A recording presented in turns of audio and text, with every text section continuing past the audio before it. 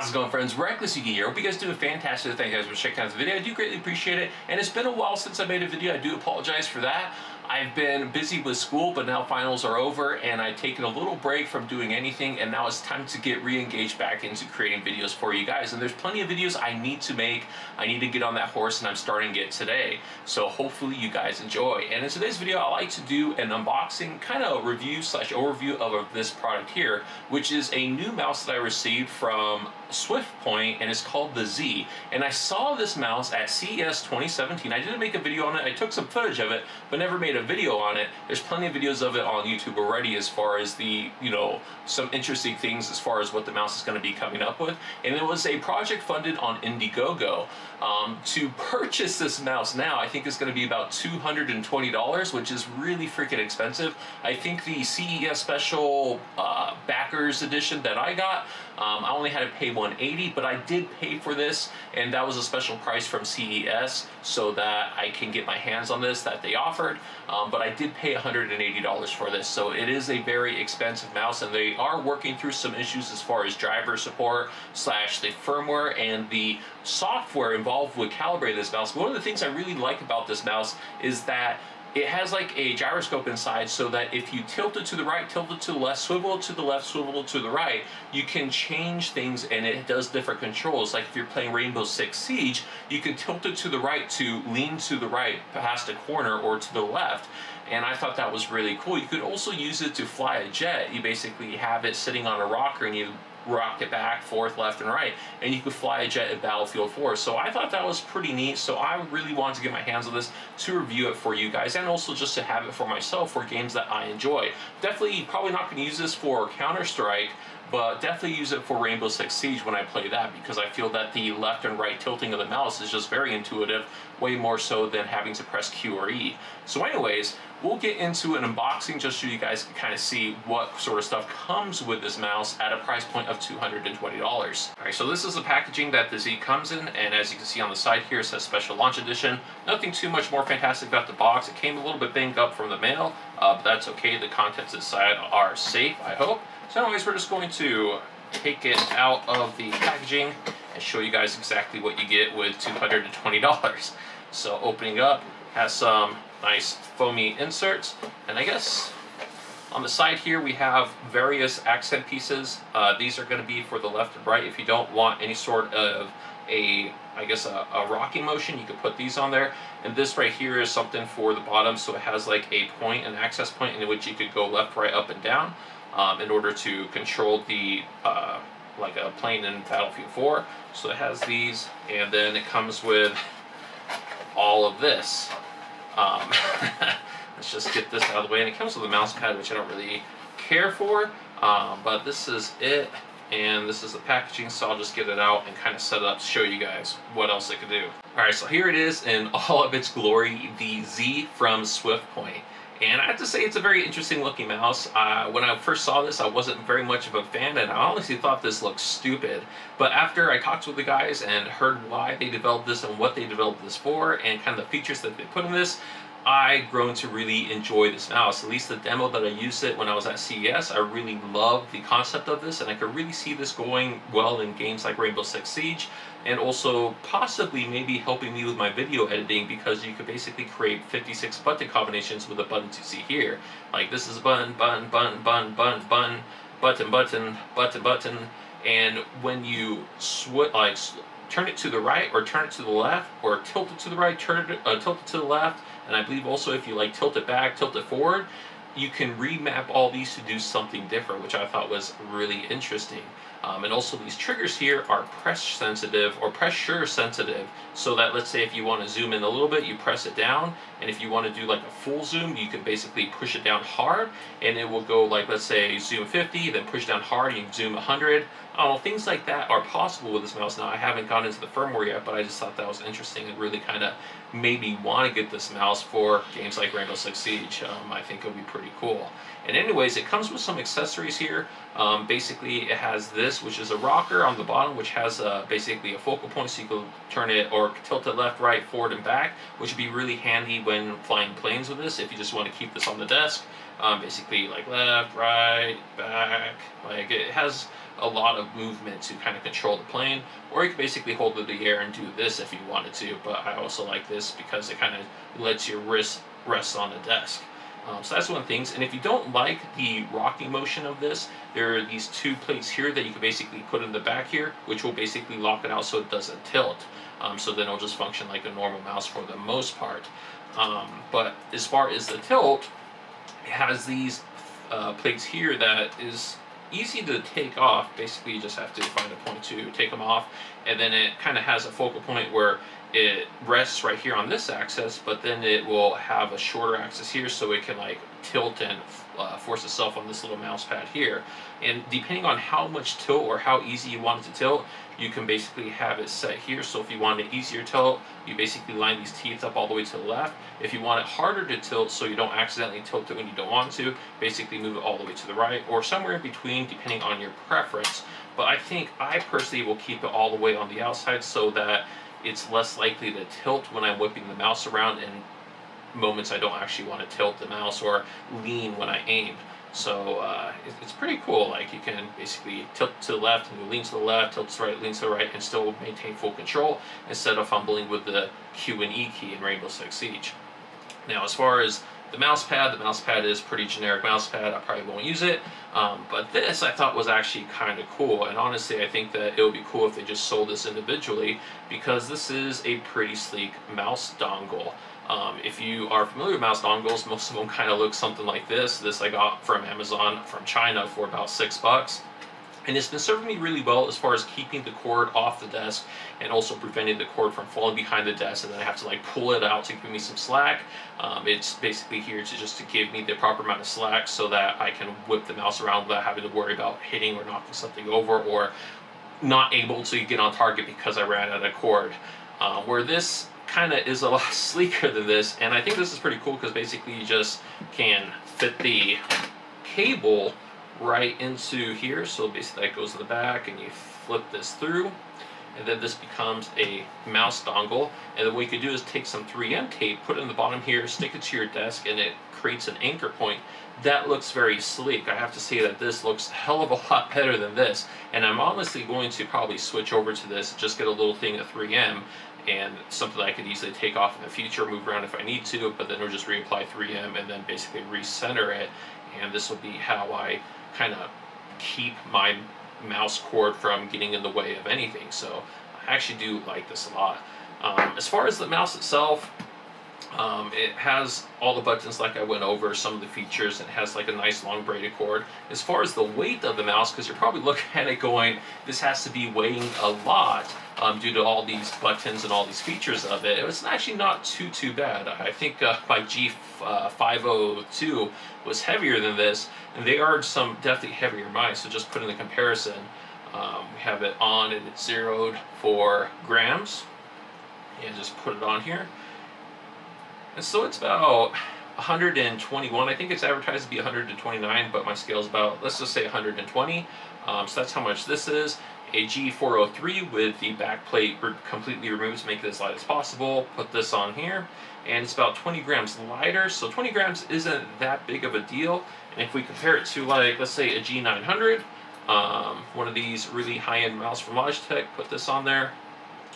So it's kind of, you know, it's not that bad. I think the heaviest mouse I ever had was the Corsair, one of the really heavy aluminum mice, which was at 130 grams. So I have to say that this isn't too bad compared to some of the other mice I have, but it's not the best for like whipping if you are into games like CSGO. But it has some nice features that I'll really love to use in other games. So anyways, that's a quick overview of the mouse, and we'll get into setting it up and kind of testing it out to see how it works. I guess one thing I should have mentioned is the back here has this nice LED that actually looks pretty clean. I have to say that the look of this mouse is very nice. Oh wow, and it has a rumbly effect. Holy crap, I forgot all about this. There's a screen on the side of it. Oh, it's so cool. Okay, I completely forgot about this little screen. Can you guys see that? Like, it changes, and like whenever I tilt it, it has like this vibration feeling. Oh, I forgot about that. Oh, this is making me. I'm pretty ecstatic right now as far as like how how this looks. That's really cool. Okay. Let's see. Alright, so one of the things that we're going to need to do to set up this mouse is go to the website here, which I'll have a link in the description, and basically need to go to support and find the driver support for the Z, and then you want to pick whether you have Windows or Mac. Obviously I'm going to pick this. I guess we have to put in the email in order to download it. So just a second. Alright, so it just comes through the installation wizard. We go next, accept, never read that. This is fine, just put it at the default location and install. Yes. Alright, and finish. So it had some driver support, then all these windows are popping up right now. That's pretty cool. It comes with a video. Hello and welcome to a very short introduction video on configuring the Z mouse. Well, that's that. We'll just exit out of that because I'm sure I'll figure it out. Starter mapping have been loaded into the driver.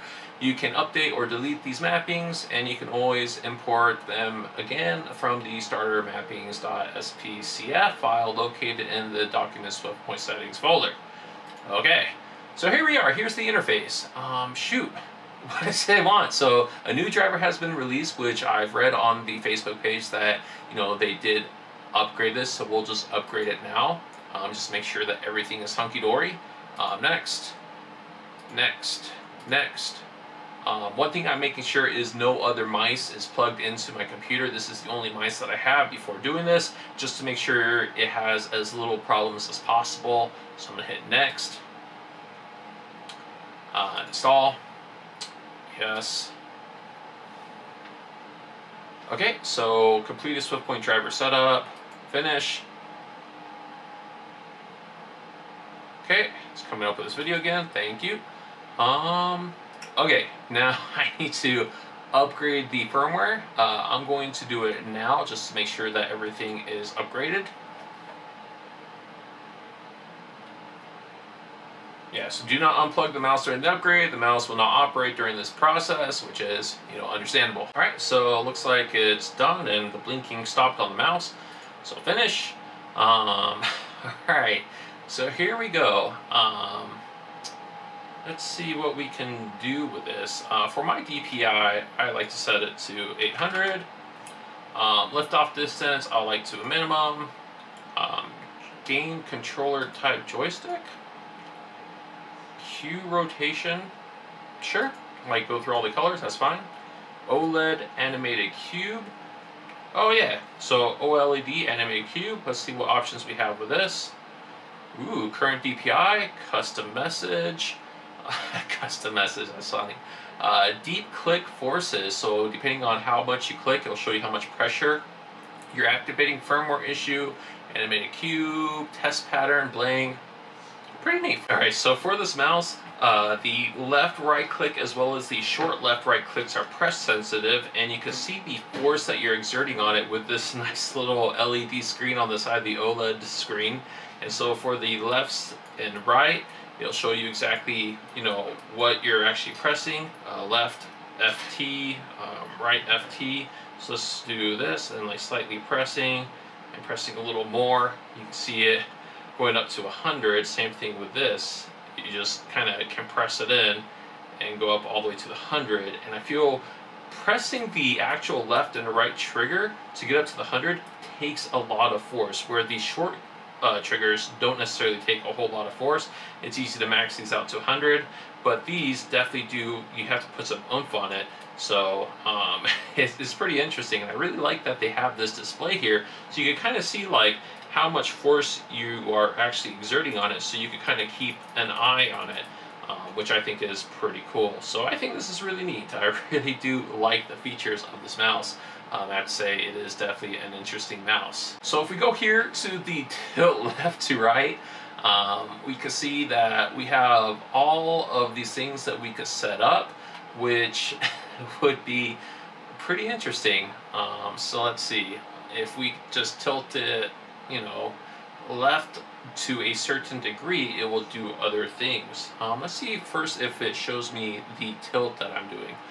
So we will go back to global settings, and we're going to go here and look at the tilt angles. So I'm going to save this, and depending on how I tilt the mouse, it'll show you which way you're doing it, which axis you're kind of going on, which is pretty cool. So I just want to see how much force I could tilt if I tilt it. So it kind of tilts 1.7 if I tilt it to the left, and 2.2 if I tilt it to the right. So I'm guessing I want to go to the left and right, and depending on which way I tilt it would be to do something. So basically I can add like a tilt left to this, tilt right to this degree, which is probably what I want to do when I have it in this setup, because I'm not going to hit the 25-degree mark, I don't believe. So let's see, what can we do? Output option. We can set it up to different things, controller button, or we can set it to keyboard and media, which I think if I was going to play Rainbow Six Siege, I want it to be to the left or right. Alright, so in order to set up this mouse, it took me a little bit to figure out, but basically, let's say I already showed you guys that it kind of does a max of left or right. It will go about like 1.2, either left or right with the current default pivots on here. So with that, I want to go to the tilt left right with a 1.2. If I go to the tilt 25, I won't hit it with the way that the mouse is currently set up. So for gaming, I'm going to use these default kind of pivot feet, and then for a left tilt of 1.2 degrees, I click the do nothing, go to the output, and I want to hit it like a key on the keyboard, and then it'll ask me key type, and I want to do letters and numbers, and the function I want to press E. And as far as when I have it holding left, I want it to press it, and then it will come down with this, but you can just exit out of that. And so when you tilt it to the left, it's pressing E. Then you click Save Changes, and then you want to go back here, and when you return it from the tilt left, basically you want to do the same thing, key, letters and numbers, and then the function, go to E, and then you basically want to press release and save it. And so if we do that, so basically if I tilt it to the left, it presses E. When I stop tilting to the left, it releases E. And then I'm going to do it to the same with, shoot, I messed it up. I meant to put Q. So this is going to be Q, and this is going to be E. Just a second. Alright, so here we have it. So if I tilt left or tilt right, it will press and hold down E or Q, so that when I'm playing Rainbow Six Siege, it will do what I need it to do. So I'm pretty interested in this. So I'm going to load it up in a game and kind of see how this works, because I am very interested, honestly. So let's do that. Alright, so this is the game. I'm not going to perform very well because I have everything kind of spread out. Like I have my camera in my face and my keyboard's all the way to the left, and I'm just using the mouse right here. But I just want to really look at this. So here's the mouse in neutral. Oh my god.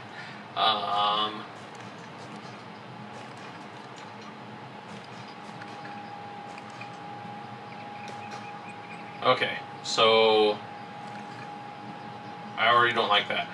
So, but anyways, let's just kind of look at this, and what we're going to do is we're going to tweak that program a little bit. So with the way that I have the mouse set up, so if you tilt it to the left, it constantly presses Q, and then if you let go, it releases it, and if you do the same thing for the right, it does the same. And you have to go into the options of the actual game and make sure you have it set so that it holds it, so when you press or hold E or Q, it does that, and then you can basically have it set up so this is super cute. So you press it to the right and it holds it to the right, and then you could aim like this, and then same thing with this. So let's say like if you're crouching and then you want to go like this, you can.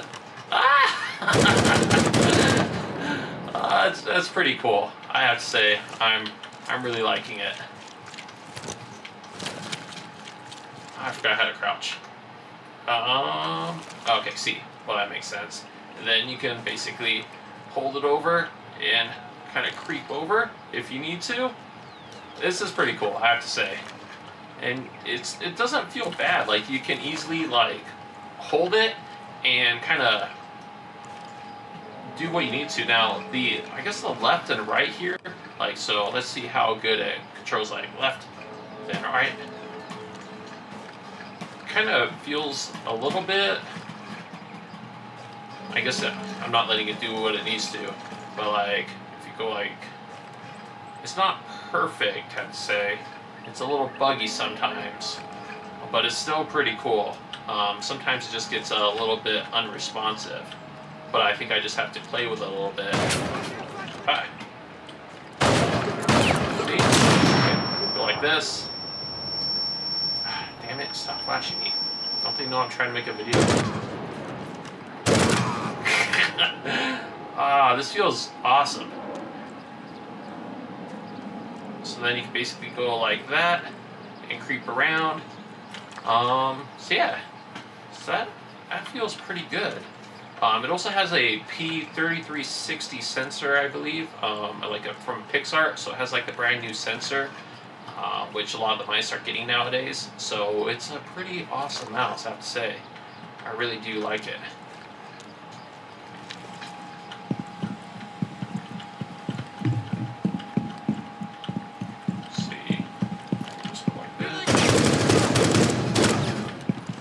Pretty cool. I think I just have to kind of play with the software a little bit and it will become better, or just kind of get used to the mouse, I guess, because I feel myself kind of undoing from the left tilt. So it's just like something you kind of have to train yourself to kind of keep that tilt on. But then it does feel a little wonky sometimes, especially like when you pick up the mouse to like move.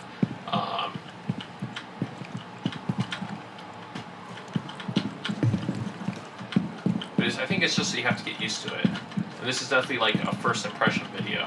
So I think this is pretty cool. Like, I'm pretty stoked about this.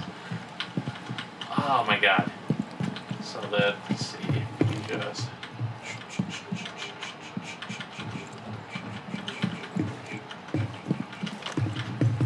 No? That's pretty cool.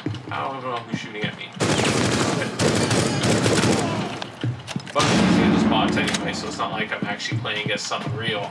I'm just testing this out and trying to like get the quirks out of it to kind of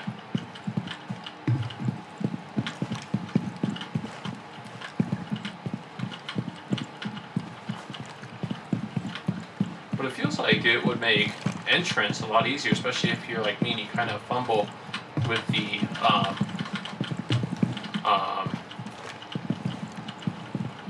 Q and E key, as I always do.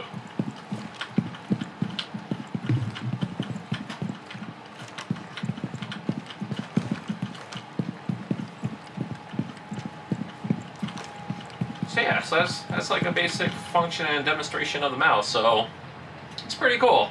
I'd say it's pretty cool. Alright, so one of the tests that I was really curious about that I would have loved to done with the Z is my latency test, where I could test the left to right click latency as well as the sensor latency with my, basically my latency tester here.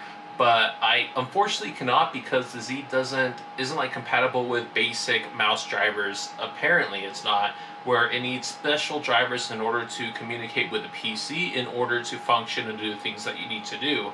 So I can't provide those numbers for you guys, unfortunately. But if you guys were curious about that, I'll just show you guys here on the screen as far as what my latency tester is. So basically I have 3 Arduinos set up. The G403 here is plugged into the one on the right, and the Scream one is plugged into the one on the left, and depending on like how much it's moved, it will show me whether 3 is faster than 2 or 2 is faster than 3 by however many milliseconds. So that is something that I am very interested in when it comes to especially for games like CSGO. But I feel a game like Rainbow Six Siege, even though it is still competitive, I don't feel that need to have the absolute lowest latency possible, because it's more like a fun, casual game for me, where CSGO is something that I get very passionate about. So For that reason, I'm not sure how well the Z performs compared to other mice. As far as like what I could tell with just moving around, it feels pretty solid, but still I like to have the raw numbers, and sometimes when you change mice or use different mice, it kind of is a little bit quirky. So anyways, just to kind of show you guys a quick demonstration, basically what I like to do is turn it off on the same power supply, and then when I turn it on, be all power on the same time. And then depending on like how I move things, it'll tell me like 3 is faster than 2, things like that. So these are things I like to do on my channel when I'm testing mice specifically, so that I can really see down to the nitty gritty as far as like how things perform. And sometimes with the things that are set up, the sensors aren't too accurate, where they kind of like have a little bit of variances. That's one thing I noticed with the PWM3360s and PW3366. Is that the sensors are a little bit wonky compared to the 3310s. I still need to update these mice and do some further tests on them, which is why I haven't been doing videos on these specific mice, but that's going to come in the near future. But I just thought I'd put that out there in case you saw the kind of quick overview slash quick look at the Z, even though it wasn't very quick. I was just letting you guys know of some other things that I like to do on my channel. So if you enjoy the video, definitely subscribe, and I'll try to get more videos out to you guys soon. I have plenty of products that I need to go over, as well as play some more CSGO and share that with you guys, because I really love that game. But anyways, I think that's about it for the video. Let me know what you think in the comments below. Your comments are always welcomed. And I will continue to kind of mess around with this and give you guys updates if there are significant updates I need to share with you guys. And if you have issues with the mouse, if you're one of those few that do have issues with it, I'm very sorry about that. I currently don't have any issues, but then again, it's in the very infancy of this, and they are going to continue to rework the drivers and try to make it better, because from what I talked about, those guys are very dedicated to this mouse, and I have to say it is a very nice quality product. It feels very solid. I'm really stoked about it. I think it's just a combination of I need to learn how to use it slash kind of get used to the quirks of the mouse, because as you saw me playing Rainbow Six Siege, like it wasn't as fluid as I wanted to be when I turned left to right. It was kind of sometimes delayed, and sometimes I didn't realize that I actually released it. So something to be aware of with the mouse, I guess. But anyways, let me know what you think in the comments below. Thank you for watching. Bye-bye.